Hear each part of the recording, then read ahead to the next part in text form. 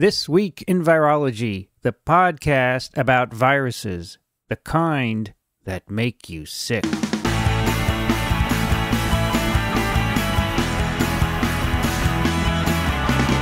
This Week in Virology, episode 39 for July 5th, 2009. Hello, everybody. It's Vincent Racaniello.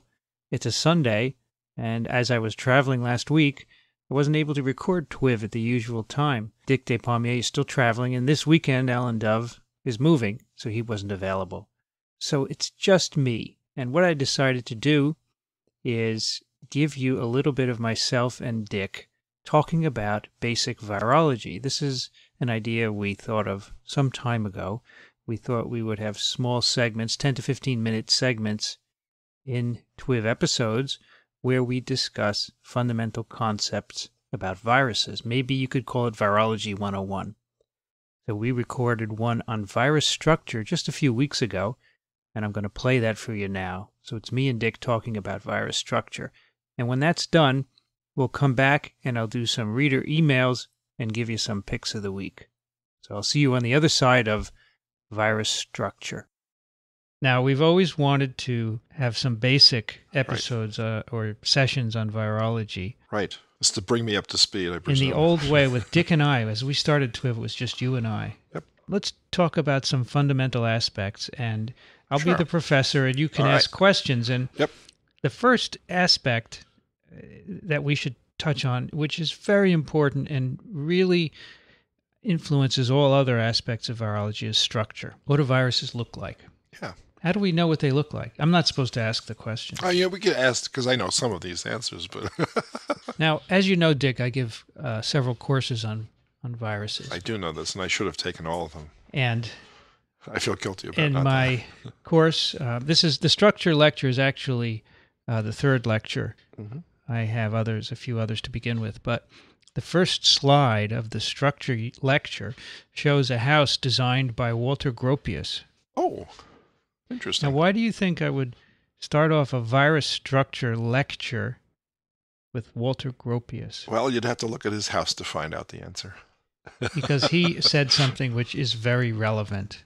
He said, in order to create something that functions properly, a container, a chair, a house, its essence has to be explored, for it should serve its purpose to perfection, i.e., it should be durable, inexpensive, and beautiful. Wow. Do you know what that school was called? The Form Follows Function School. You bet.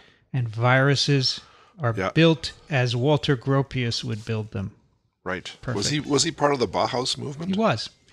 Well, there you go, see? And viruses, by definition, are part of the Bauhaus movement. So virus structures are apparently very diverse, but they can be simplified. Mm-hmm. We like to simplify things. It's called the reductionist approach. Exactly. Right? It is. The most simple viruses are those that infect plants. In fact, remember the first virus ever discovered? Tobacco mosaic virus. Is nothing but an RNA wrapped in protein. Right. It's a single RNA and a single protein which binds to the RNA and is repeated. It coats this protein, this RNA. Right. This is called helical symmetry. So these genomes are called, they say they have helical symmetry, one protein coating the genome, and that's all that tobacco mosaic virus is. It's amazing. It's a piece of RNA coated with protein. Are there other viruses like tobacco mosaic in that they're helically wound around either DNA or an RNA? Is there a family of tobacco mosaic virus-like viruses? Yes, there are other similar viruses in plants, but there are no similar viruses of animals. So there are viruses whose genomes are coated in protein and form a nucleocapsid just like TMV. But it's not naked. TMV is a naked nucleocapsid, as we call it. Right. Sendai virus, which is a paramyxovirus, rabies virus, they both have genomes wrapped in protein, as is the TMV genome. Okay. But they also have an envelope around them. Right. So we think this is because getting from host to host, we need to protect the RNA. The TMV is probably brought from plant to plant by mechanical means, farm equipment, farmers, maybe insects. Lots of insect vectors. And they're probably protected, but the animal viruses are not. So the envelope comes from the animal host cell? Yes, it does. Aha. And when we get to that step of the replicative cycle, you'll see exactly how it gets there. But it comes from the host cell. Neat. So you can think of rabies virus as tobacco mosaic virus with a membrane envelope. What about bacteriophage? No envelopes? Some don't, but some do. Some actually have lipid components. Really? Yeah. Not like animal viruses because they don't have that kind of a membrane, but they do Right. have lipid components. Right. So this brings us to the second general class of virions, those that have envelopes. Aha. And they're all, as you said, they're all derived from the host cell. Now, an envelope is our name for a lipid bilayer. And in that lipid membrane, there are proteins. Right. So the famous HA and NA of influenza Yep. are stuck in its envelope. So influenza is an envelope virus. Yeah. It has ribonuclear proteins very similar to the ones we've talked about for TMV, except they're in pieces. They're segmented. Right. So for influenza, there are 8 such pieces in an envelope. Now, of course, an envelope, a lipid membrane by itself doesn't have a lot of rigidity. Right. So most of these viruses with membrane envelopes have below the envelope a viral protein that gives it some kind of structure. So the influenza viruses have an M protein. Rabies viruses have another protein under there. Retroviruses have a protein because an envelope itself is not enough. Right. But if you took away the virus component from the envelope and put an antigen inside, you'd have a liposome, Yes, that's correct. which is a way to deliver Sure. antigens Sure. to cells that make antibodies. Absolutely. And as we'll see later, you can make particles sometimes just by expressing in cells that protein that we've been talking about that gives the envelope rigidity. Right. So did we invent liposomes based on our knowledge of viruses? I don't know the answer to that. Because if I were studying viruses, that would have occurred to me. You know, when you break open cells, you get vesicles also Sure. called microsomes. Yep. So that may have been part of the inspiration. But Okay. it could be that viruses, little packages of antigens basically Right. inspired it. So another question that I have based on this knowledge is that can you create your own virus by creating a liposome around any viral genome? Take 2 dissimilar parts, assemble them together, and make a new virus as a result. I don't know if you could get the genome in there. Yes, you could. So we know, for example, you can express what's called the GAG protein of retroviruses, only the GAG protein in cells, and you will get lipid enveloped particles butt off the cell. Huh. So if you could find a way to get something inside them, Right. retroviruses have signals on their genomes so that they're put into the particles. So you can take those signals and put them on another sequence and get it into the particle, yes. What about infecting the same cell with 3 different viruses that all have envelopes? Sure. Do they exchange? Does each one have a unique envelope, or do they all have generic envelopes? Well, if you infected with 3 different influenza viruses, they would exchange their No, I didn't RNAs. mean. I mean Different viruses? Yeah, completely No, different. that doesn't viruses. happen. There's some incompatibility. Even if you could get a cell that would be infected by all 3, you would not get I see. new viruses out. There are many problems. Part of the problem is that they would interfere with each other in replication. And Okay. then the packaging mechanisms, Okay. that is the way to get the genome into the viral capsid, We'll get to that, I'm sure. is not compatible among All right. viruses. I just wondered how generic this whole concept was. Now, I'm using a term called capsid, Yep. which we haven't defined. Nope. Do you know what a capsid is, Dick? I do, actually, because I have had a basic course in this some time ago, but why don't you refresh Capsid my is memory? the protein shell that surrounds the genome. Right. That is encoded for by the virus itself. Right. Now, influenza virus technically doesn't have a capsid. It has a nucleocapsid, which is the RNA plus the protein, but the whole virus has an envelope. Right. And when it has an envelope, you don't use the word capsid. Uh-huh.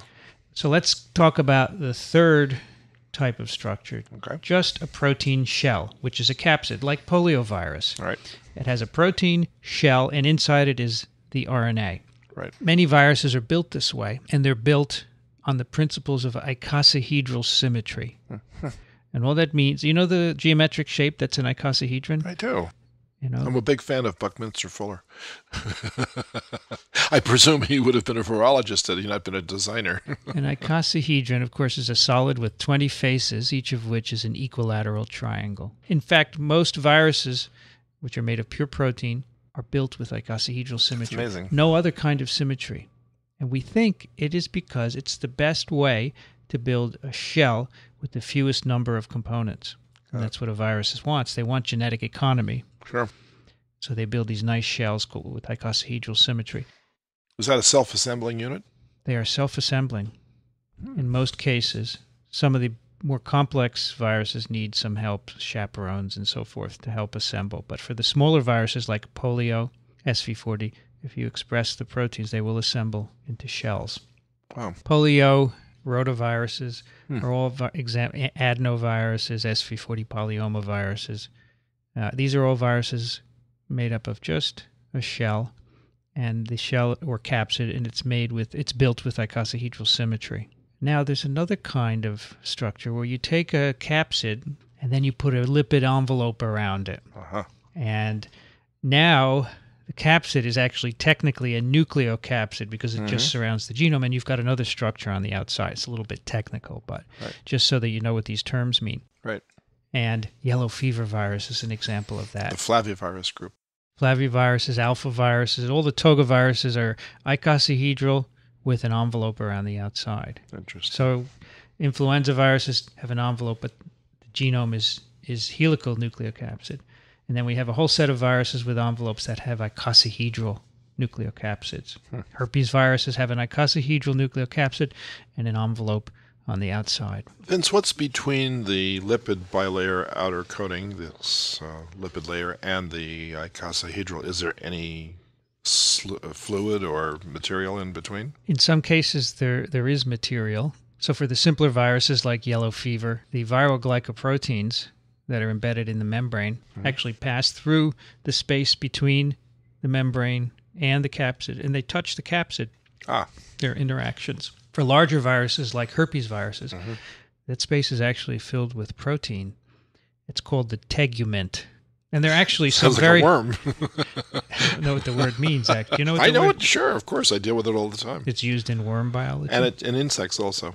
The exoskeleton is referred to as the tegument. So it has many important proteins, some of which are transcriptional activators. When the virus infects a cell, these proteins go in the nucleus and stimulate the transcription of viral genes. Wow. Because they couldn't be transcribed otherwise because the cell can't do it. So yes, so in some cases there are proteins in there. And Mimi virus is an example of icosahedral virus. It just happens to be very big. Very big. Without an envelope. But it does have these funny hairs on the surface or protrusions. They're quite long. We talked about it once before. It's basically an icosahedral capsid with these protrusions coating it. It's almost as if you took a ball and had worms sticking out all around it. It surrounds it. We don't know what they're there for. What does the amoeba virus infect, by the way? Amoebae. Oh, yeah, that's right. We talked about Proteus vulgaris. That's right. Yeah, the amoebae in water towers and lakes and so forth. Wow. It may infect us. Some people think it causes pneumonia, but we're not sure. Then the last type of structure, see, we only have a handful, are what we call complex viruses because we really don't understand them. And those are the pox viruses. Oh. They're not icosahedral. They're very big. They have a membrane. It's a very complex membrane. But it's not a membrane around an icosahedral nucleocapsid. It's not a membrane around a nucleocapsid, a helical nucleocapsid, as we described. What's inside is very complicated. And we'll have to show a picture.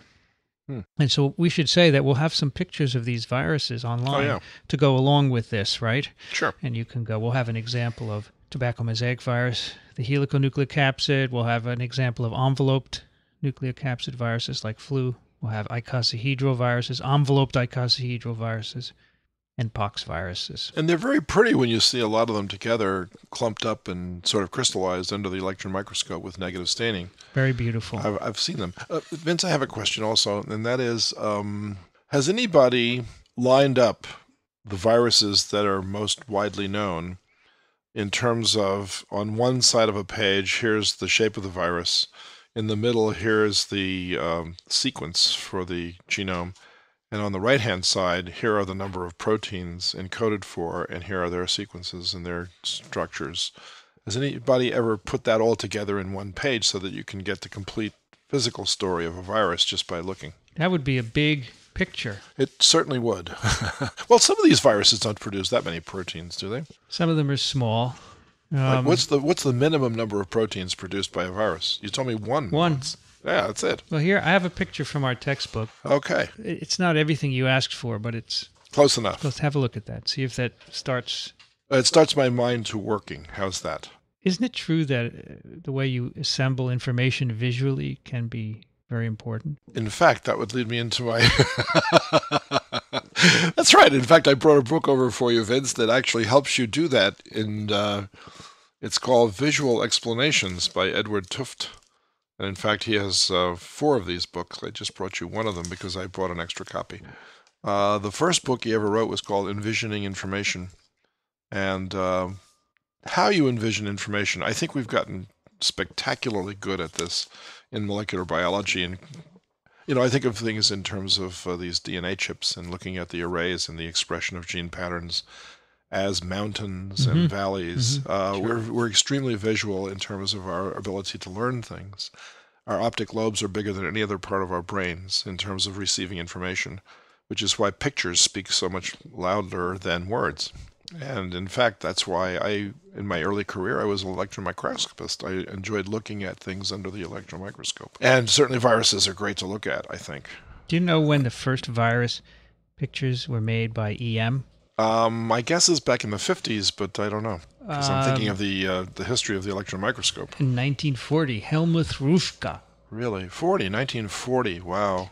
First pictures of virus particles, bacteriophages. 1940. Yes. That was the beginning. And we have lots of pictures of various virus Yeah, they're particles. fantastic pictures. They're fantastic. And now, of course, we can do structural determinations and get even more beautiful pictures. And chemistry, too. It's fabulous. Virus structure is a huge field.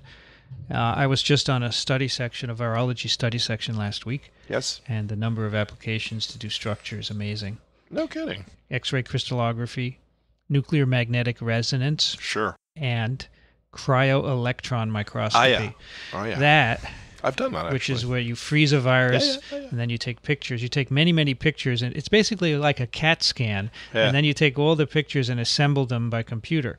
That's getting even more powerful. The resolution is getting you can make three-dimensional models. You make three-dimensional models. That's right. So what you do, Dick, is you place virus particles on a grid and you freeze them, and you take hundreds of pictures, the assumption being that you're going to get every possible orientation. Right. That's right. And then a computer assembles them into a three-dimensional object. Cool.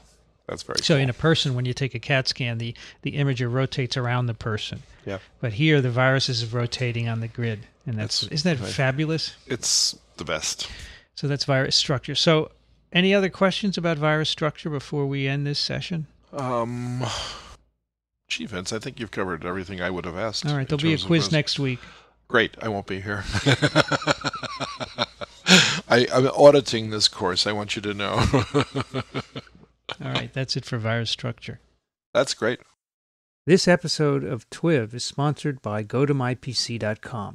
More people are web commuting by accessing their office PCs from home. And that's because people love working remotely. I certainly do. I try to do it as much as I can. That's why I recommend GoToMyPC. It's brought to you by Citrix, and it's the best way to web commute. GoToMyPC is the easiest remote access service on the market. You simply log on to GoToMyPC.com and your Office desktop instantly appears. You can use any program, work on any file, check your email, even access your network resources. Use GoToMyPC to work from home even one day a week. You'll spend less time in rush hour traffic and more time being productive. Now you can try GoToMyPC free for 30 days, but you must visit GoToMyPC.com/podcast. That's GoToMyPC.com/podcast for a free 30-day trial. Tell them TWiV sent you. And we thank them for their support of TWiV. It's time for some user email. I hope you enjoyed that session, by the way, of Virology 101, Virus Structure with Dick. We'll continue those in the future. And we'll have some material online for you to look at TWiV.tv that we mentioned in the episode. So here's some reader email. Frank wrote, "Thanks for the great shows, and the others too. If your sound engineer would match the decibels of your intro music to the intro voice, we wouldn't have to learn the earbud jerk to protect our delicate oral areas." I'm very sorry about that. I like loud music. It's my fault. And I have toned it down starting with the previous episode, TWiV 38. So I hope it's okay, Frank. If not, let me know. I'll try and fix it again. And then he goes on, skin microecology is being addressed for bacteria. Science, 29th May, volume 324. And I have to believe it is at least as rich in viral ecology. Thanks, Frank. Well, what he's referring to is one of several studies where scientists are looking at the nature and number of bacteria on skin surfaces. And that paper that he cited is one of those. So the question is, what is the virus composition on the skin? And in fact, we don't know. It's not been done. I think it's a great question, and it should be looked at. It's not hard to do. We have all the technology to do it, and I suspect it's being done as we speak. So when it comes out, we'll talk about it here on TWiV. That's a good question, Frank. Ricardo wrote, hello, Vincent. Here's a new book about the role of viruses in evolution, and it's called Virolution.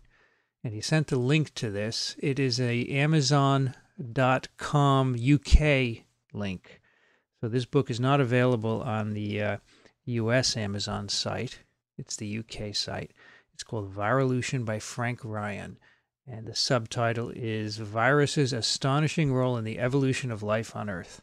And Frank Ryan is apparently a professor at the University of Sheffield.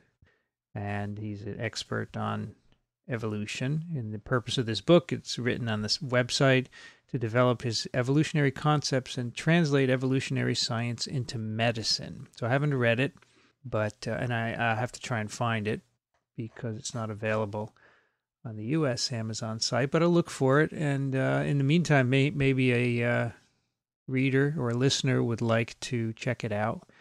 Perhaps someone in the UK could get a copy. But if I can get a copy, I'll look at it and let you know. But thanks for that link, Ricardo. A few episodes back, you may remember we did a whole episode on virus evolution with Luis Villarreal. And the links we gave you in that episode were pretty technical, those virus evolution books. So this looks like more geared to people who don't have great backgrounds on virus evolution. So check that out. And that's from Professor Ricardo. Peter wrote, Dear all, great show again, episode 37. Great guest as usual, although I missed Dick already. Well, I hope, you heard some from Dick Despommier today, so that helps. I don't know exactly when he'll be back, but he always surprises us. Anyway, Peter goes on, there was a longer article in the Boston Globe on June 17th compared to the one of June 16th, which you linked to on your website. And he's referring to the story we did on the contamination of Genzyme's bioreactors with a virus. I'll put that link in the show notes. There they write, last fall an FDA inspection of the Alston plant found significant deviations from current good manufacturing practice in the manufacture of licensed therapeutic drug products, bulk drug substances, and drug components, according to a warning letter sent to TWiV on February 27th. Kelly would not say whether the deviations cited in the letter were related to the latest problem. He, referring to Christopher C. Kelly, an FDA spokesman, doesn't have to say this since the FDA posts all warning letters on their website. This particular one can be found at, and he gives the link, which I'll provide. To me, it doesn't look like these deviations have anything to do with the virus contamination. Apparently, the virus got introduced early with each contaminated batch, since the steam sterilization of the bioreactors prior to their use should easily kill the virus. Genzyme suspects a nutrient, which would most likely be serum. I guess they still use serum since at least the Cerezyme process is rather old. Cerezyme got approved in 1994, but Fabrazyme in 2003. I believe Genzyme grows their CHO cells on microcarriers. If it is not a nutrient, it could also be the cell bank. I don't know much about cell bank testing, but if only a few vials of the cell bank were contaminated with the virus, they might not have picked it up during testing, as they can test only a few randomly selected vials. I'm wondering if this was it, or if we will hear more about this in the future. Good question. If there's anything about it, we'll let you know. We'll pick it up. As for future TWiV episode topics to come to mind, 1, testing of cell banks used for production of biopharmaceuticals, and 2, viral clearance during the purification of cell culture-derived biopharmaceuticals. I guess I am too focused on production of biotherapeutics, though that's how I pay the bills, to quote Alan. That's fine. I think anything having to do with viruses is good fodder for TWiV, and those are two good suggestions. I'll put them on the list. And we would love to get some people who work in bioindustry to talk about how things are done, although I understand it may be difficult to talk about proprietary processes. Thanks, Peter, for that. Len wrote, Vince, as per my last email, I have thrown together what I could find on the spring and summer 1918 Spanish influenza outbreaks. There were quite a number of them, if in fact they were all influenza. While this seems likely to have been the case, it would take examining tissue samples to confirm, which means that we may never know for sure. I wonder, however, if any of the military deaths had tissue samples taken and fixed in paraffin. If so, it might be possible to culture the virus from those, which is how they did it with the September 1918 case from South Carolina that first recreated a partial DNA sequence of the virus. Anyway, I will update this as I find more information. I hope you find it useful. So Len provided a list of the known outbreaks of influenza starting in about March, the end of March 1918. That was, of course, at Camp Funston, and then going through April, May, June, July, August, and all the way into the fall. And I'm sure the listeners know that the idea is that there was an initial wave of influenza starting in the spring of 1918, followed by a second wave in September. And the idea is that the second wave was much more severe than the first, so it might represent a virus which underwent changes to increase its virulence. And of course, this is what the press focuses on and always tries to say, well, the current swine flu, the 2009 H1N1 strain, is going to do the same thing that the 1918 strain did, and that is become more virulent in a second wave. And I just want to point out there's no evidence, and I think we've mentioned this before on TWiV, there's no evidence that there was a genetic change that caused the second wave in 1918. We don't have virus from the first wave. So as Len says, we don't know if it was even influenza or if it was the same strain. I don't know if there are samples available to be able to test that hypothesis that it was a mutational event. If there are such samples, then people are certainly going to do the experiment, and that is to recover the virus. What they do is they extract nucleic acids from the samples, which were taken from people who died of influenza. They sequence the viral RNA, and then they assembled it into a complete genome and recover virus from it. They don't actually recover virus from the samples. They're too old to be able to do that, but rather they sequence the nucleic acid. So in order to confirm the hypothesis that their second wave was due to a mutation of the virus that first emerged in the spring, you have to sequence isolates from the spring, and we simply don't have that. So all the speculation is incorrect. There's no data to support it. And if you ever read or hear anywhere in the press anyone saying that the swine flu of this year is going to mutate as it did, as the 1918 strain did, that's wrong, because there's no evidence that such mutational events occurred. Anyway, thanks, Len, for providing all of those. He gave me a list of all the outbreaks, which is great. And he gave me a couple of references. A lot of them were taken from John Barry's book, The Great Influenza, and also from a second book, which is from Carol Byerly, Fever of War, from New York University Press. And then finally, he had a document from the Public Health Service, and he writes, the Public Health Service began publishing weekly reports on the prevalence of influenza in the United States. And these reports were compiled into book form and published. And you can get this book online for free, and I'll post the link to that. It's quite interesting. You can see a listing of all the outbreaks put together by the Public Health Service. Enio wrote, Hi, Dr. Racaniello. I just listened to the latest TWiV concerning logging into the library using GoToMyPC. It should work fine. In theory, the University Network Security Group would be able to block access, but the implementation to do so would be horrendous. And from my perspective as a professional network security person, would be a bad idea. Of course, you would be using the browser at your office rather than at home. So I had referred to the fact that when I go home, it's hard for me to access journals through my university library subscription, and he's saying that I could use GoToMyPC. So I have to try that out. Thanks for that, Enio. And then he writes, in relation to Dr. Mim's work, here is another example of amateur scientists working with professional researchers. And he sent a link to an article which describes how a amateur scientist, a kitchen sort of science, I suppose, was involved in monitoring space events having to do with the Hubble telescope observation. So I'll put a link for that in the show notes. Thanks very much for that, Enio. Russ wrote, I'm interested in the concept of a super spreader. What is it about this individual that allows for such a significant infection rate?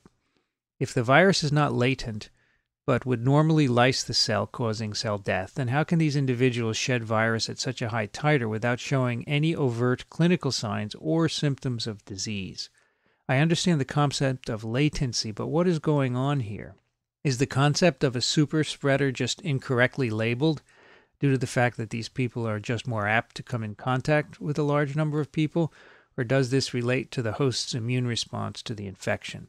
Could these individuals have immune deficiency that would allow virus particles to be produced without eliciting a cell-mediated response? Also, I would like to ask, what role does the complement system, if any, play in virus infections? Love the show. P.S. Come on, Vince, the mind is the first thing to go in old age. It's .com, not .org. He's referring to dovedocs.com, although I don't think Alan will mind too much about the publicity. Okay, Russ, you got it right.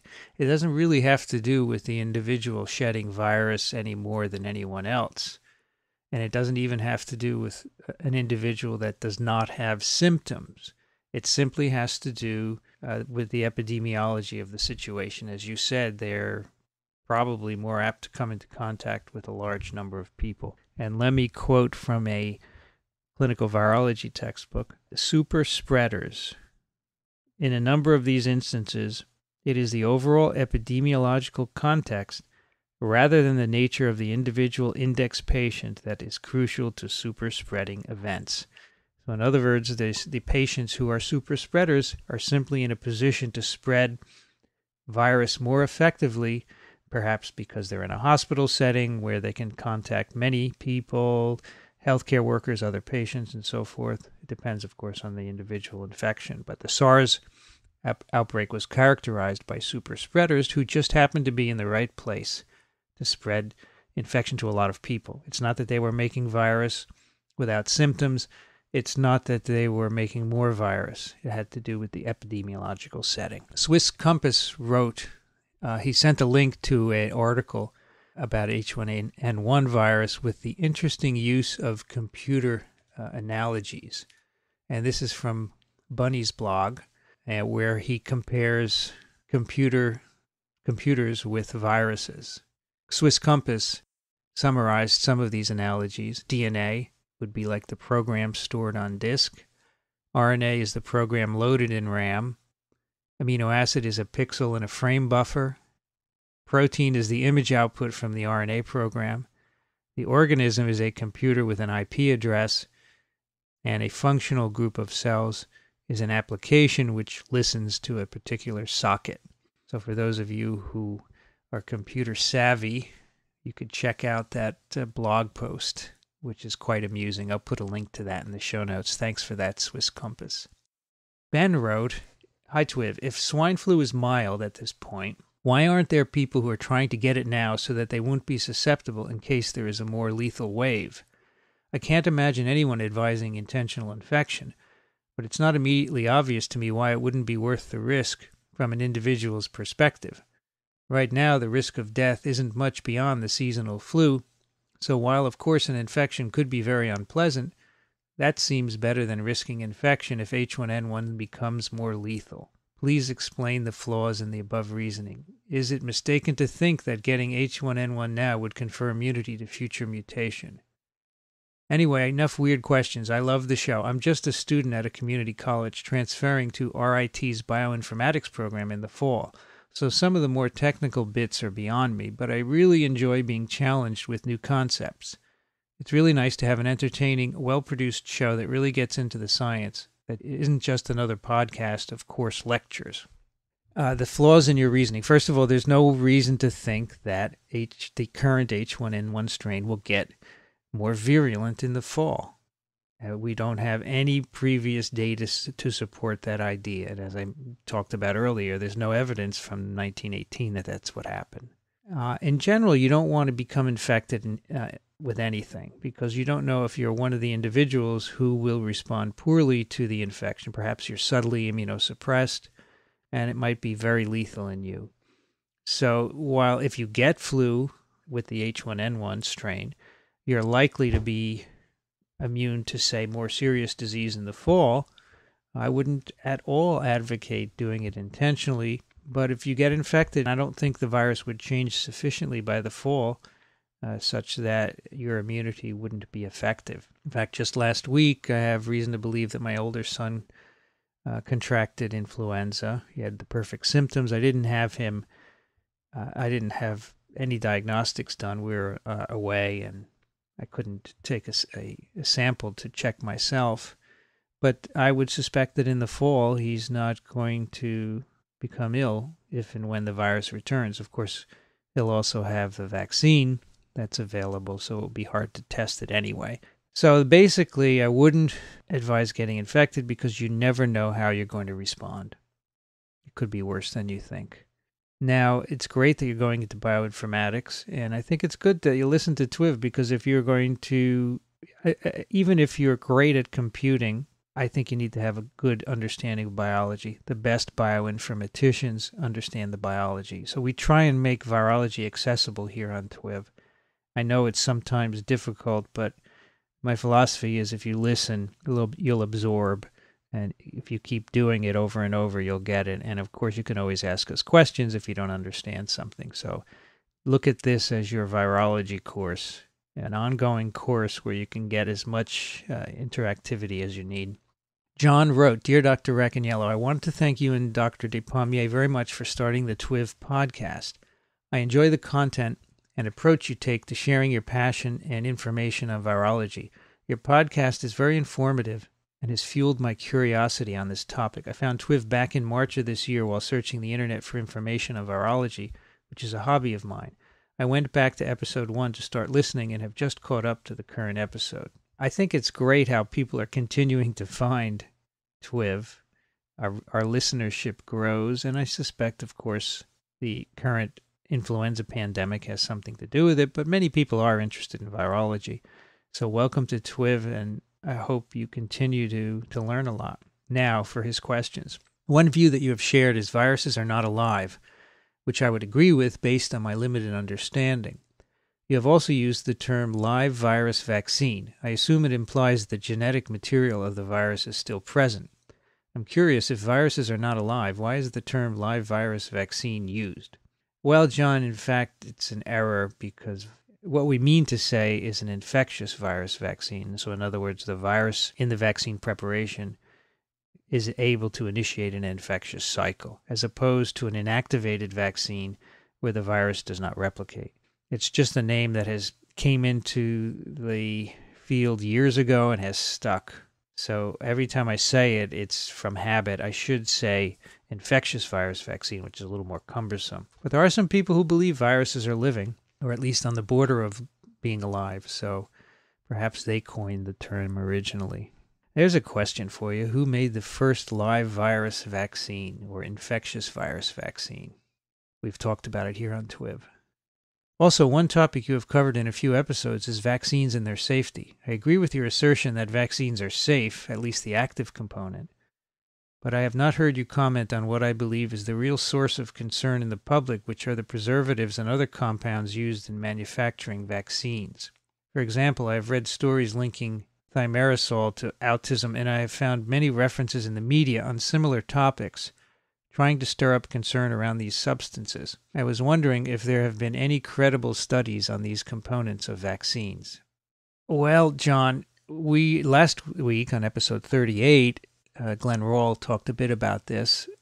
I would suggest that you go back and listen to that episode. And also, we have posted in the past episodes of different podcasts, and the one that comes to mind is Ginger Campbell's Brain Science podcast where she did an interview with Paul Offit. He talked beautifully on what studies have been done, what epidemiological studies have been done to rule out the effects of any components, I should say, in vaccines. So the ruling out of thimerosal or any other compounds with respect to autism.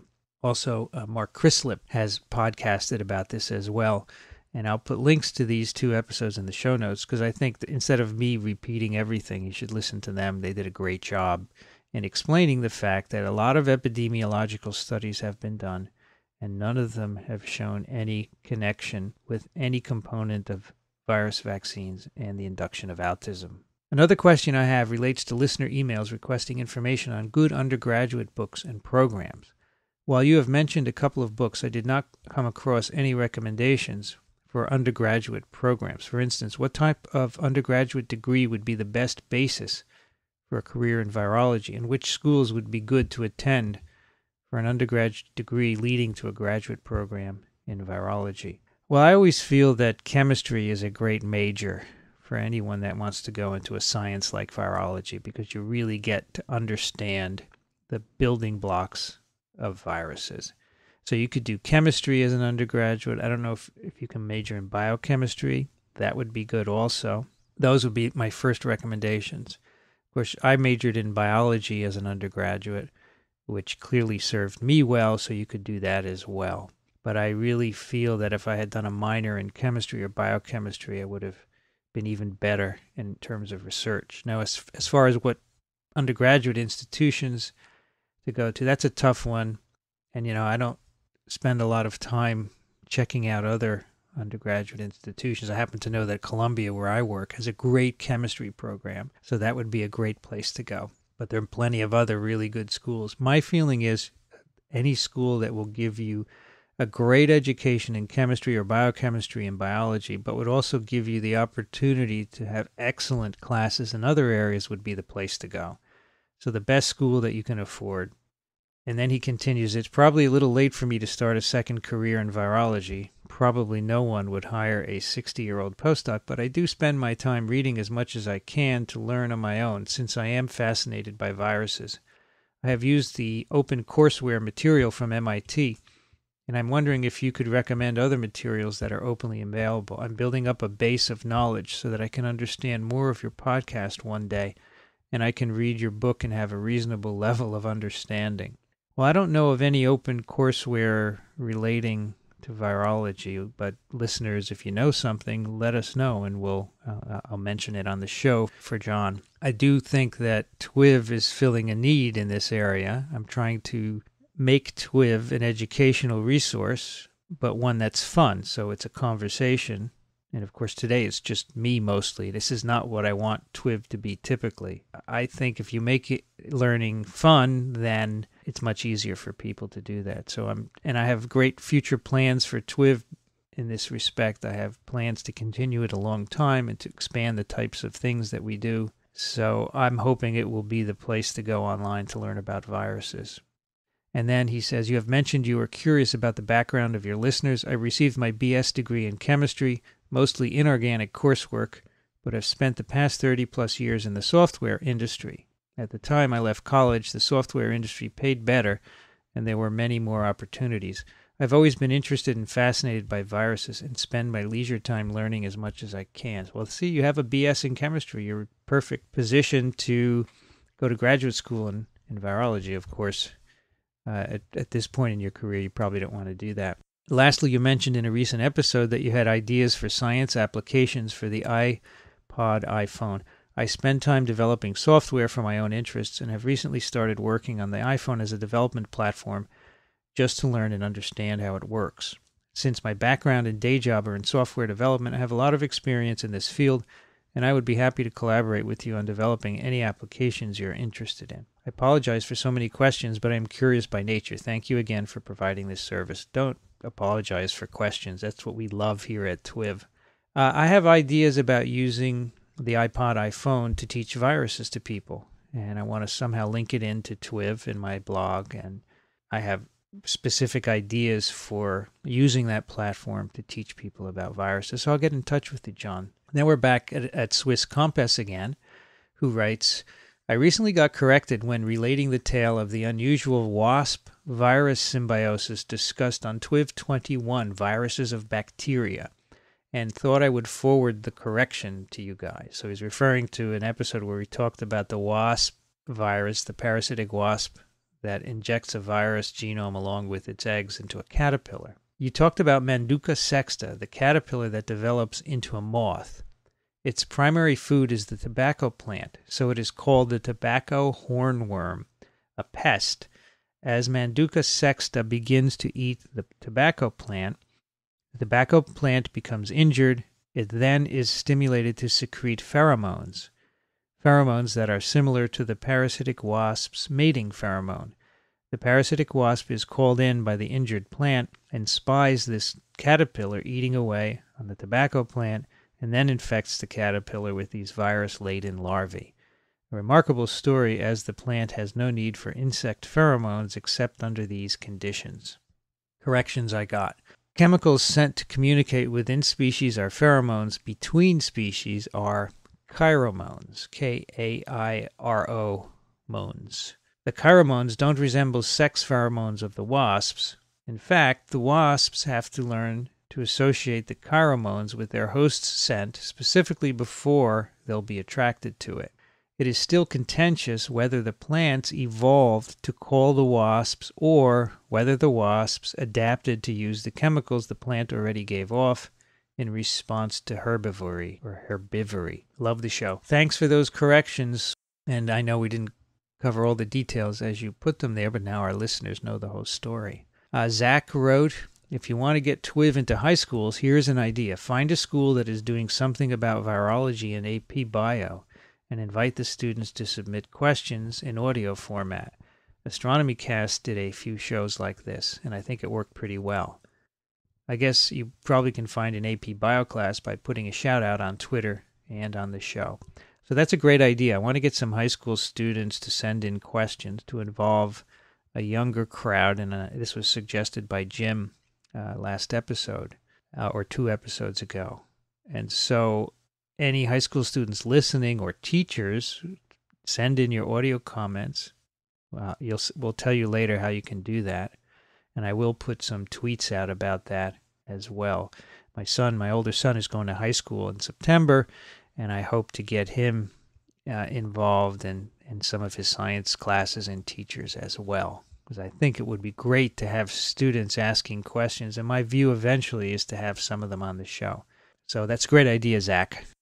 Andrew wrote, didn't you guys talk about this a month or so ago? And he gave us a link to an article on Dvorak.org/blog. And the article is bemoaning about mainstream media not picking up a story about someone who is cured of AIDS. And a number of episodes ago, we talked about this case where an individual in Germany received a bone marrow transplant, and the lymphocytes came from an individual, the bone marrow cells, came from an individual who has a mutation in a co-receptor for the virus, and therefore this individual received a new bone marrow and consequently lymphocytes that are resistant to infection. The article at Dvorak.org is saying, why hasn't this been covered in the popular press? And they asked a scientist why he thought this was the case, and he said, I'm not sure. Maybe it's because a doctor came up with the cure and not a research scientist. And this is totally ridiculous. And here, let me quote him. My guess is that most scientific researchers are somewhat stunned that a clinician, not a research scientist, has been able to come up with the cure. Most of the big money and big-name American institutions are somewhat embarrassed to acknowledge that the very first case of HIV cure is not coming from their institutions. Pure speculation. Many clinicians make important research advances in all aspects of science, including virology and HIV/AIDS. It was covered extensively in the press. The New York Times had a story on it. Most of the major newspapers carried this story. So this is just nonsense. It was covered, and we talked about it on TWiV. I know we're not mainstream media, but Dvorak, you should listen to TWiV. Anyway, thanks, Andrew, for pointing that out. And that brings us to the end of email. And let's do our science picks of the week. Well, Dick gave you his pick, a book called Visual Explanations, Images and Quantities, Evidence and Narrative. It's by Edward Tufte, Tufte. And this individual has written several books on displaying information. He has another one which is perhaps better known. It's called The Visual Display of Quantitative Information. And it's basically his explanation on how you display data. What are the best ways to do it? He's the master of visualization. Okay, so that's Visual Explanations by Edward Tufte. And my pick of the week is also a book. And this is a book by an individual that we've picked before here on TWiV. It's a book called The Youngest Science, Notes of a Medicine Watcher, and the author is Lewis Thomas. And of course, we previously picked his other book, The Lives of a Cell, which I read many years ago. This one was published in 1983, so it's quite an old book. And it traces his training as a physician. And you may remember Lewis Thomas ended up being the chancellor of Memorial Sloan Kettering Cancer Center. And his Lives of a Cell was a collection of he had written for the New England Journal of Medicine. And this book traces his education as a physician. Very interesting because he went to medical school at a time when medicine was changing and becoming a science. And it's his impressions. Very good, very interesting stuff. Highly recommended. The Youngest Science by Lewis Thomas. Of course, if you like to listen to science podcasts, there are other good ones at sciencepodcasters.org and promednetwork.com. TWiV, of course, has a website where you can find all of our show notes, twiv.tv. So go there and we put links, all the links that we mentioned and our show notes. Continue to send us your questions. Love getting them. twiv@twiv.tv by email. You can send us an MP3 file if you'd like, or more easily, perhaps, I have set up a Skype account just for TWiV. It's called TWiV Podcast, one word. So you go to skype.com and you call TWiV Podcast. You'll get the voicemail, and you have 10 minutes to state your question, and that will be played on the show. And if you don't want your name played on the show, just give us your first name. Okay, so that's skype.com, TWiV Podcast, and you can record your questions for us. You've been listening to This Week in Virology, something different today. Next week we will be back with the usual interactive format for TWiV. Thanks for joining us. Do subscribe to us on iTunes, and if you don't use iTunes, go to twiv.tv and get all our episodes. See you next week. Another TWiV is viral.